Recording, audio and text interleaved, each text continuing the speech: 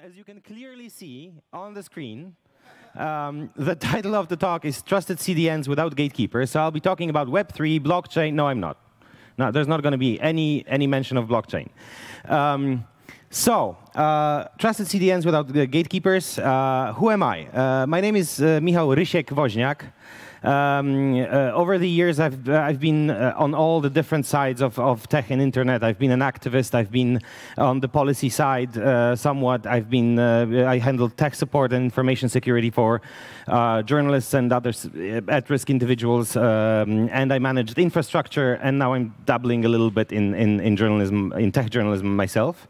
But for the specific for this specific talk, what is probably most important is that I've been a Chief Information Security Officer and Head of Infrastructure at OCCRP. Anybody remembers OCCRP?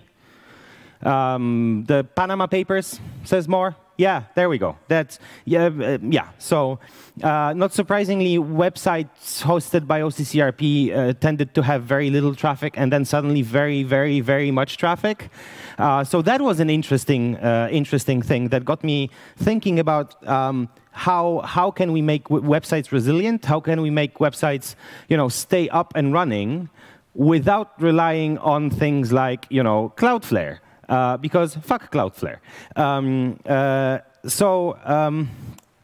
I've given a talk 2 years ago at Hope 2020 called "Censorship is no longer interpreted as damage," and what I said in this talk.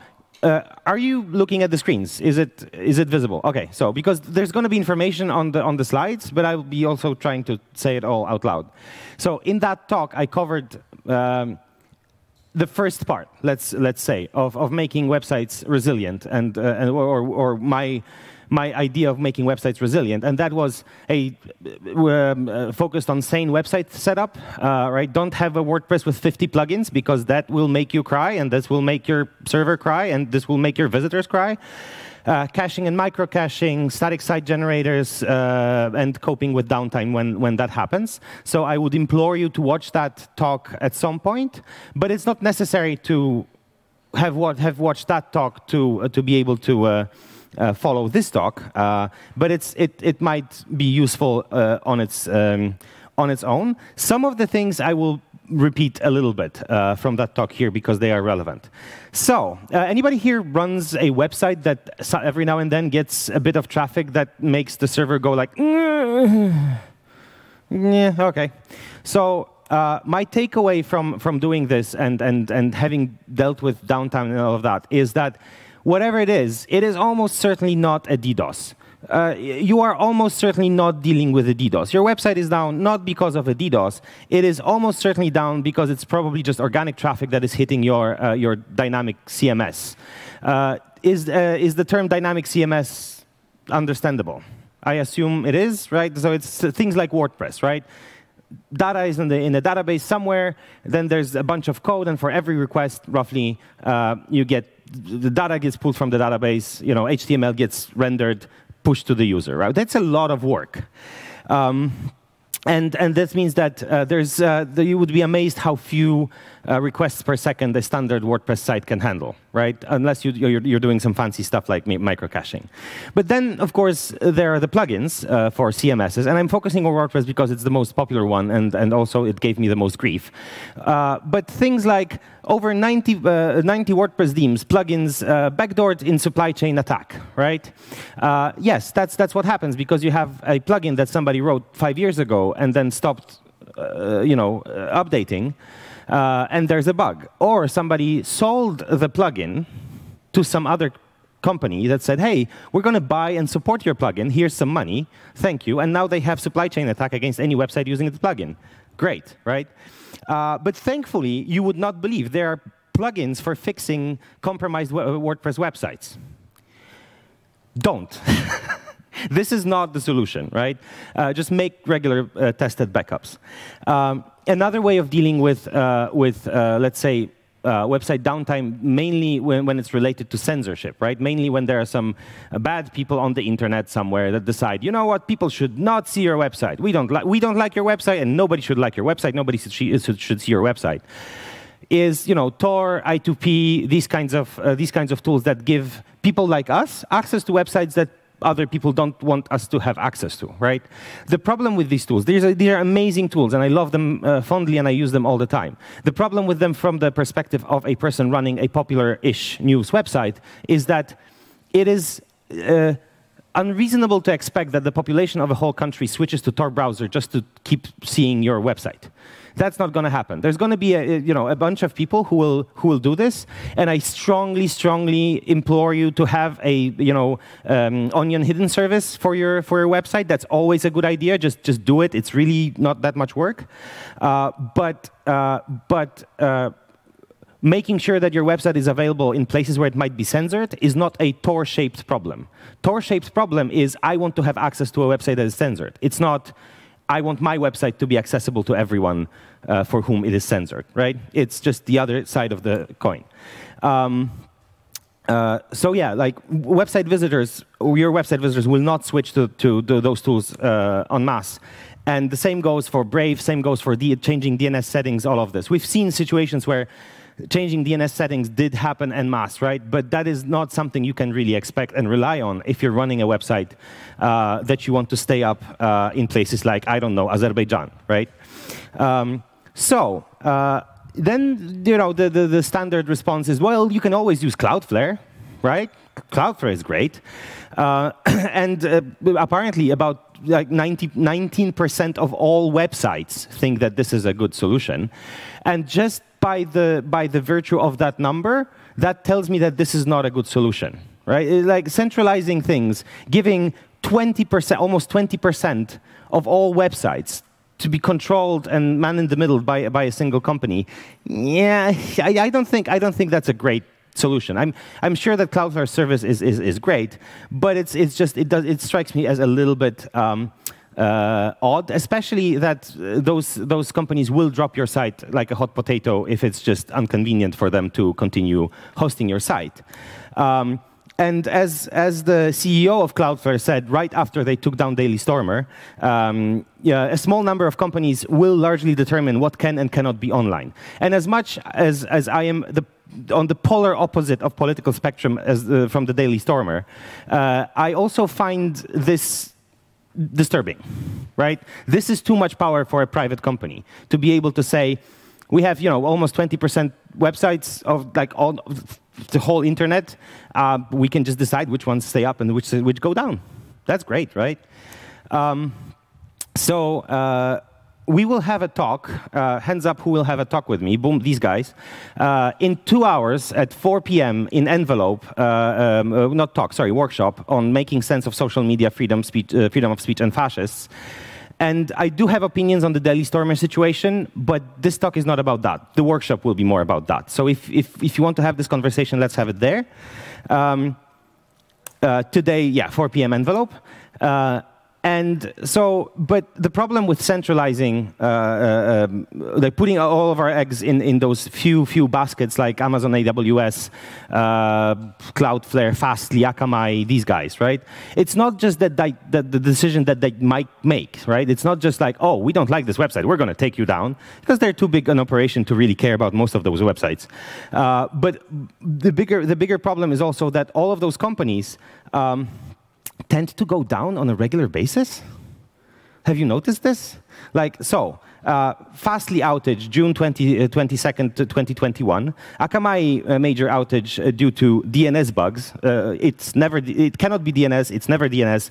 It was DNS, July 23rd last year. Then Amazon Web Services, third outage in a month, December 22nd last year. And Cloudflare outage, June 21st, today, right? If you happen to use all four of them, right? And I have seen websites that use all 4 of them for some inexplicable reason, because it's just easier to, hotlink a piece of JavaScript from Fastly, and you have some of your content on Akamai, and then you have your website is behind Cloudflare, and then there's something on CloudFront because somebody put it there. And what are you going to do, right? Now you have all of those 4 companies. All of their infrastructure has to stay up for your website to stay up. And over the last year, more than 4 times they went down, right? So now you quadrupled your chance that your website will be down, and and there's nothing really you can do once an outage like this hits, right? Because you don't know how long it will be, you don't know how much energy you can invest into this, and because maybe they will be up in 5 minutes, or 3 hours, or it's a Facebook-shaped screw up, and how long is it? The 8 hours of global outage? That was fascinating. Anyway, the point is, people make mistakes. Yes, people make mistakes. There should be a K there. Software has bugs, and hardware fails, and monocultures are not resilient, right? If you have plenty of small companies that handle a small part of the internet infrastructure, then any single one of them going down is not that much of a deal, right? A person making a mistake at like a small provider somewhere, yes, some users will lose access to the internet, or some websites will go down, but it's not 20% of the internet going down because somebody made a mistake or some software had a bug, right? Where you put all your eggs in those few huge, gigantic, enormous, galaxy-sized baskets, then a proper bug, correctly placed mistake will take 20% of the internet down. And that's kind of, not really okay. And then who here uses Cloudflare?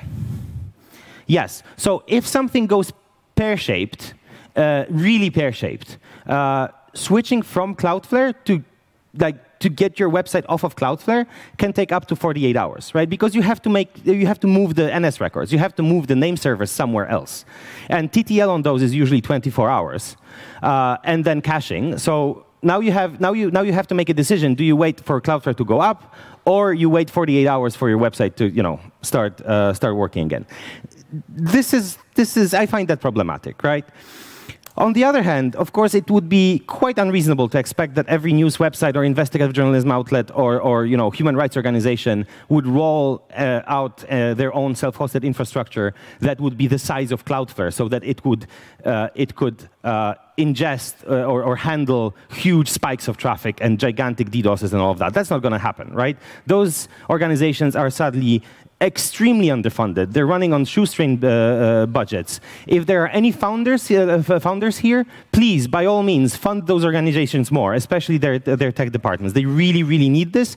And funding tech, like infrastructure in those organizations and information security in those organizations somehow is not considered sexy, whatever that means. Please reconsider if you have the power to fund those organizations a little bit better. But yes, infrastructure is expensive, and no single organization will be able to, deploy a large enough infrastructure to be able to withstand huge spikes of traffic on their own. This is just not going to happen. Hence, we have Cloudflares and Akamais of this world. But maybe those costs could be shared. Maybe we could pool those resources, right? Maybe we could have multiple organizations saying, look, we have an infrastructure. Usually our traffic is, let's say 10% of our capacity, right?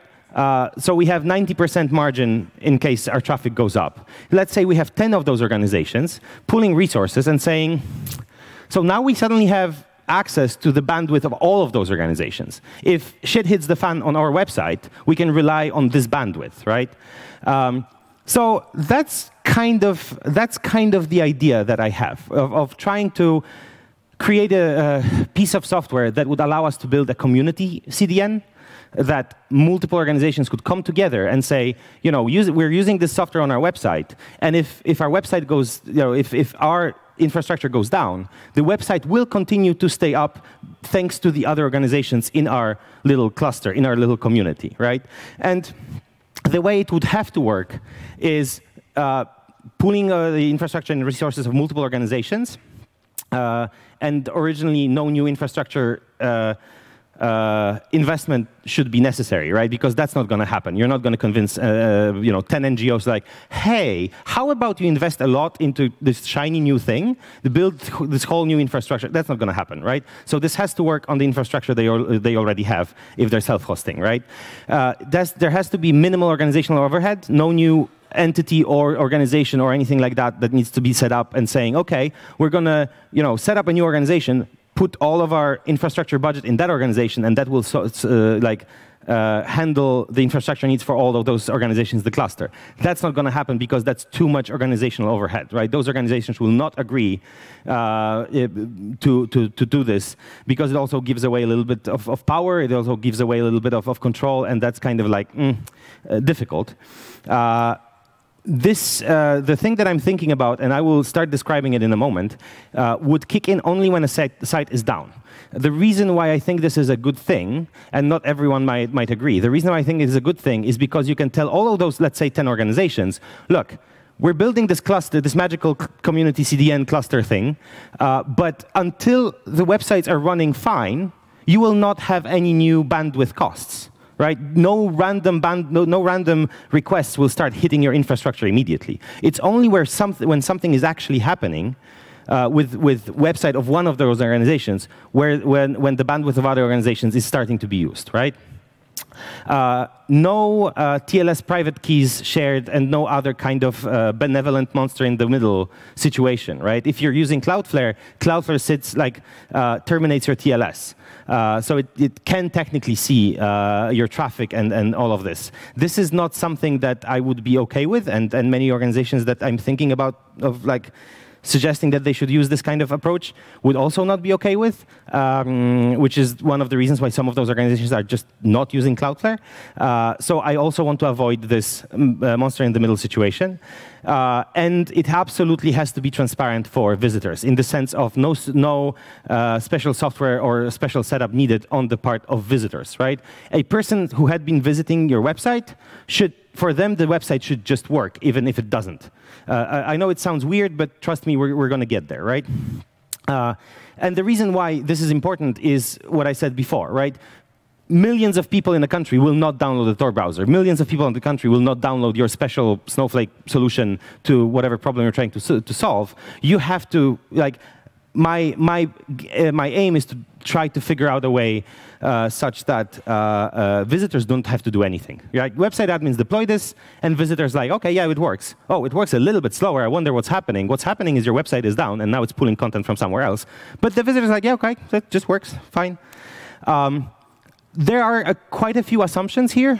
So this will not work for certain situations. One of the assumptions is that the visitors must be using modern mainstream browsers because I'm relying heavily on modern web APIs and stuff. I will explain in a moment. And JavaScript has to be enabled. So again, not everyone will be happy, right? That's why I said run an Onion hidden service for everyone who is not happy with this setup, because they will probably have a Tor browser already, and they will be very happy to use it, right? As I do. The solution that I'll be talking about is not going to work for massively dynamic web applications. Think Facebook or Twitter-like, Twitter-shaped things, right? Where the content just flows constantly and all of that, right? This is more. I'm focusing more on somewhat static sites. Think news sites, right? Where there's a bit of content published every now and then, of course, can be quite frequently. It can be, many times a day or many times an hour. But let's say the shape of content is kind of like it can be approximated by a static site, right? It can still be a dynamic site. It can still, do dynamic things, but you should be able to cache a piece of content, right, as a, let's say, HTML file, or statify the site somehow, right? Obviously, this has to work with any content type, but currently, huge files are tricky for reasons that might become obvious in a moment. And video streaming is really not a thing with what I'm building, because I have to somehow limit the scope. right? There's trying to do everything at the same time is going to be difficult. And finally, and I promise this is the last slide about assumptions, it is not meant for sensitive content. This tool is meant for the point of this tool is keeping public content online. It's not about, distributing sensitive content. If you need this kind of stuff, again, hidden onion services, like authorized hidden onion services, there's plenty of tools for that kind of thing. And it's not meant for your for any after login area of the website. So it's not meant to keep your admin interface running. It is meant to keep your public site running. If like solutions for keeping the web admin interface running can be different, or you can have a special VPN, or all of these things. And I'm happy to talk about this, after the talk with you if you would like to hear my thoughts about this. But this specifically focuses on the public side, like a public content on your website. And splitting it this way also, I feel, has security benefits, right? Because if you split it this way, your public site is public, right, but has no way of interfacing with the admin interface. That means that a script kiddie will not use a WordPress bug to take over your site, right? But that's somewhat beside the point. Okay. I mentioned sane setup, and I will just go quickly through this. What this means to me, as I mentioned, is limiting plugins and complexity. Static site generators, if it's something that can work for you, I would strongly recommend this if you want your website to be, resilient to reasonably high traffic. Caching and micro-caching, I'm happy to talk about this with whoever wants to talk about this after the talk, because that's a whole separate ball of hairy things. And that's something I see in a lot of websites, that they configure their whatever, WordPress or whatever CMS they're running, they hard code the domain, right? Which means if you're a small news organization somewhere in Caucasus or the Balkans and you get blocked for whatever reason, usually the easiest thing that comes to your mind is, oh, we can just get a new domain and put our website on that domain, right? Send this to our users. Oh shit, we cannot, because the CMS enforces the old domain.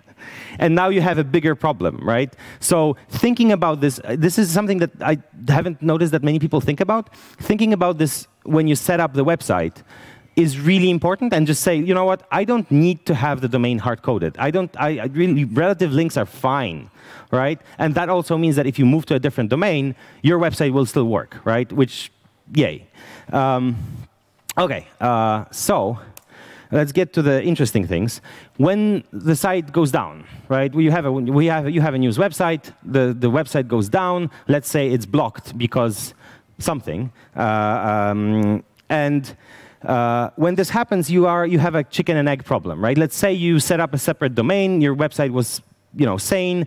It works on the separate domain. How do you put this information out to the users, right? The best way to inform your visitors that there's a new domain would be to use your website, but your website is down. Kind of difficult, right? So you can use social media, you can use all those things, but for a lot of users, the default place that they visit to get information from your website or about your website is your website.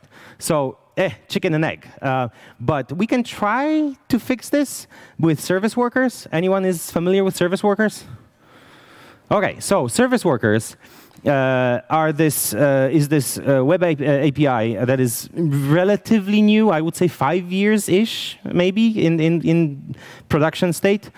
And the idea is website sends a piece of code and tells the browser when the visitor visits the website, hey, from this point on, this bit of code handles all of the requests that are done in the context of this website. All of them, right? So all of the requests to the domain and all of the requests that originate from the loaded page to any domain, right?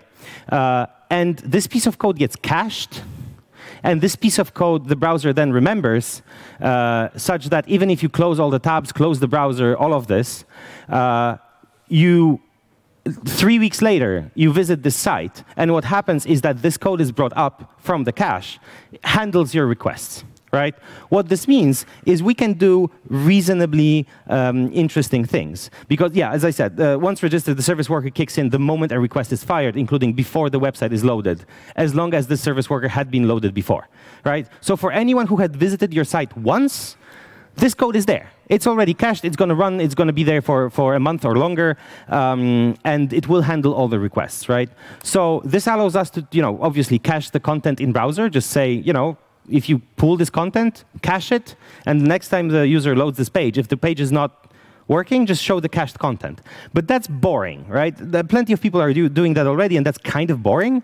But you can do what you can also do is you can pull the content from anywhere else. This is your code. You can just do fetch requests anywhere else. Right? You can do alternative endpoints, meaning your website is down, a returning visitor comes to your website, right?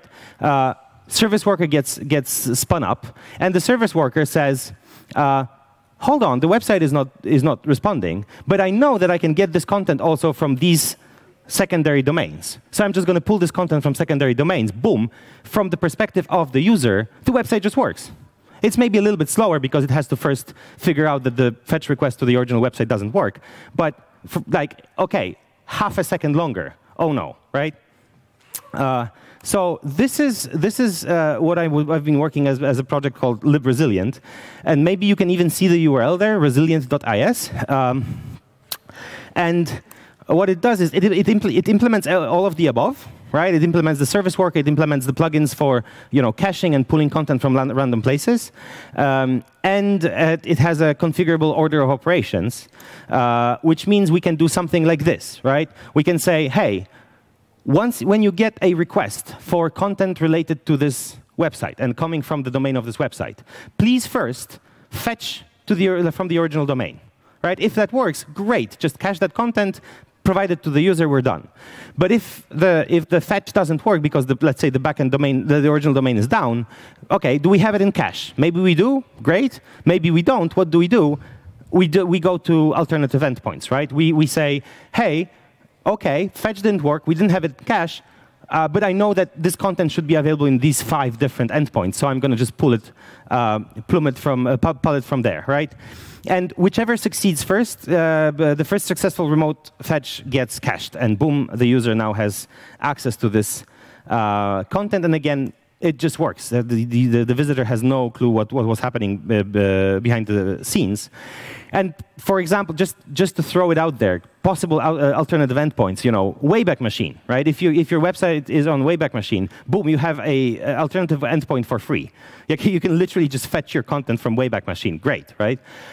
You can have public folders on major cloud services. They will hate you for this. One little trick to make cloud services hate you, but it would work, right? You just fetch from the public folder.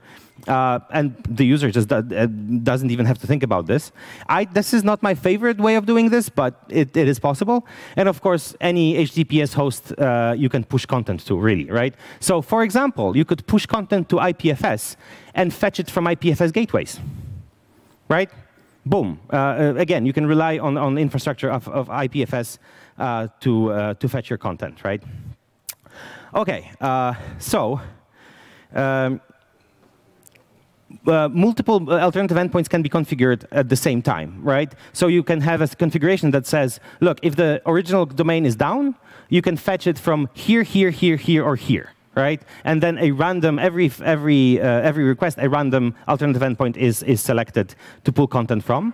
And several can be used simultaneously. So you can have an N out of M situation of saying, like, I have 5 configured, try 2 of them randomly, just in case one of them will be down, right? So you're making more requests, but you're also maximizing the chance that even if one of the alternative endpoints is down, the user will still get the content.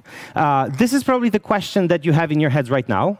What about, like, OK, but those endpoints have access to your content. They can modify this content. They can be malicious, right? Oh, no, what do we do about this? Subresource Integrity to the rescue. Anyone here is familiar with Subresource Integrity? OK, so what Subresource Integrity does is you have some kind of a resource, let's say a script that you're pulling from, let's say, Fastly, because that's what it was made for. It was made for those large CDNs. And you use the link, but you also add the integrity hash. So in HTML is just like, script, href, blah, blah, blah, and then integrity equals, there's a hash. And the browser, what the browser does, it pulls the content, verifies the hash before giving the content back to the client side, right?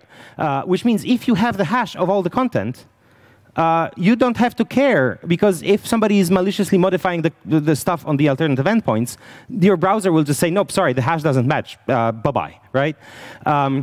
But this, again, but in HTML, we can only set integrity attributes on script and link elements. Thankfully, in JavaScript, we can set integrity hashes on any request. And because we're doing this in JavaScript, because it's a service worker, blah, blah, blah, all of this, we can set integrity hashes on every request. So I tested this with video, I tested this with images, I tested this with all sorts of content, and the browser just happily says, OK, I'm pulling some content, hash matches, great, here you are. Or hash doesn't match, well, screw off, right? And yes, there's already a plugin for this in libResilient, so that's already implemented. But then, that's not that easy, right? But then how can you distribute integrity hashes safely without having to trust alternative endpoint operators, right? Because you have the service worker has to get those hashes somehow. It can either have them pre-configured, which is boring because now you cannot push new content, or it can pull them, for example, from those alternative endpoints. But we don't trust those alternative endpoints. That is the whole point of distributing those hashes. What do we do? What do we do? Asymmetric crypto, right? We can. Another plugin already implemented, verifying fetched content using signed integrity data, right? So what happens is, initial setup of your website, you generate private and public key pair on your server side. You configure the public key in libResilience config, and you use the signed integrity plugin. And the signed integrity plugin, during publishing, what you do is you generate the integrity hash of every piece of content, image, whatever you're publishing. You put it in a Java Web Token, magic, signed with the private key generated before, and you put the JWT in a file available under whatever the URI of the original content is, .integrity, right? And this is what this plugin expects when it's working in the service worker on the client side. When it's fetching content, let's say it's fetching favicon.ico, right? What it will do first, it will fetch favicon.ico.integrity, verify the signature, get the hash out of it, pull the favicon.ico, verify the hash, boom, it works or it doesn't work, right? So what this means is we can have content delivery even if the original website is down, thanks to service workers. We can verify the fetched content has not been tampered with, thanks to Subresource Integrity and the signed integrity plugin. And it all works on regular browsers, no special settings necessary. If you are using any of the modern browsers, all of this already works. All the plumbing is already there, right? So what we can have exactly this. Imagine 10 organizations that say, OK, we're going to deploy libResilient on all our websites, and we're going to serve as alternative endpoints for each other, right?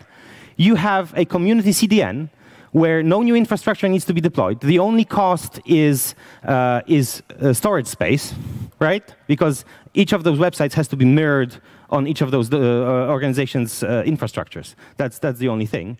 The bandwidth costs kick in only when one of the websites is down, right? Because with this config, it's like, does the website work? It works, here's your content. If it doesn't work, well, alternative endpoints, right? Other orgs' infrastructures pooling, right? You don't have to trust them that much, right? Because you are pushing the content along with the integrity files, so the service worker will verify this, right? So you don't even have to trust those organizations to not modify your content. You only have to trust them in the sense that they will not maliciously screw you up in the sense of deleting content or anything like that. But if it's a group of organizations doing similar things, perhaps that's not an entirely unreasonable assumption. And it is completely transparent for visitors, right? So everything I promised, there you go, on this black screen that has nothing on it. So yeah, a group of organizations running its own, their own hosting infrastructure, serving as alternative endpoints for one another. Oof, I think I have about 5 minutes right now. So, and I have, I think, 3 slides. This is doable. Not mentioned here.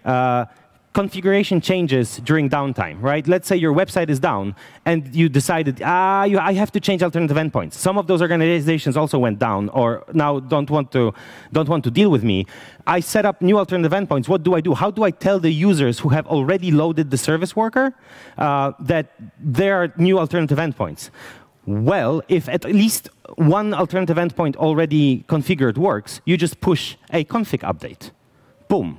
And this goes through the same plumbing as any other request, because it's just config.json file. So config.json, config.json.integrity, boom, any user who has visited your website before has the service worker loaded, and as long as at least one of the alternative endpoints works already, pulls in the update, and boom, has access to the new alternative endpoints or the new config. I have not talked about deployment and publishing pipeline because that depends very much on the setup of each website. If you're using a static site, there's going to be a bash script, a makefile, a GitLab CI/CD pipeline, or something like that that pushes content to your site. Well, we can just add some steps that pushes this content to IPFS or your friendly organizations or your whatever Google Drive, and at the same time, and calculates the integrity files along with that. There is a FAQ. Can you read the link there? There's going to be a more visible link at the end. Current status of libresilient: code exists, works, and has decent code test coverage. All of the plugins that I was talking about today have 90% or more test coverage, so yay. Documentation largely exists, but definitely needs improvements. If somebody wants to read through this and tell me, oh no, I don't understand how this works, this is weird, then I'm very happy to hear that and improve, because when I write this documentation, I'm all in my head. I understand all of this. I don't know which things might be completely weird or surprising.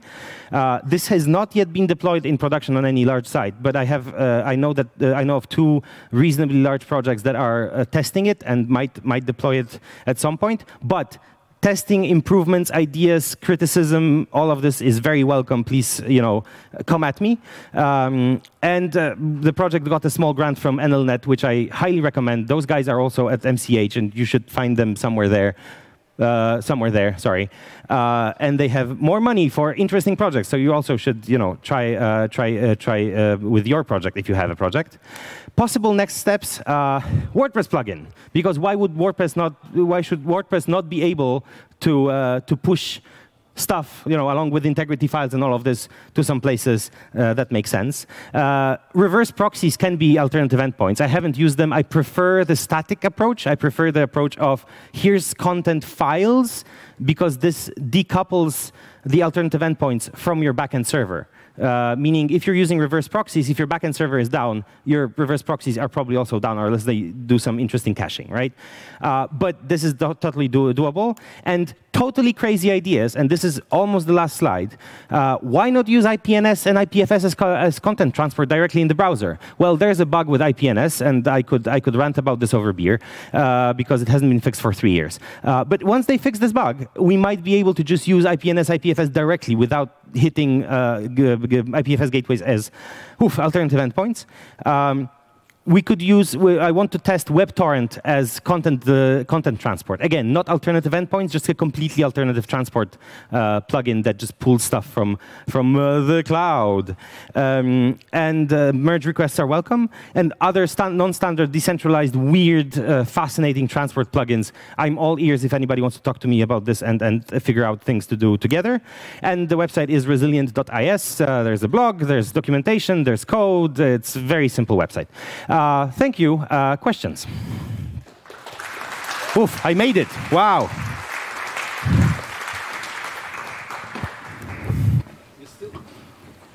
You still had 1 minute. Awesome. Oh, I'm sorry. I could have spoken a tiny bit slower then. Yes. Yes. We have a fast, but understandable. All right, we have questions. Microphone in the front, please. Any ideas about first-time visitors, like how to solve this problem for first-time visitors? No.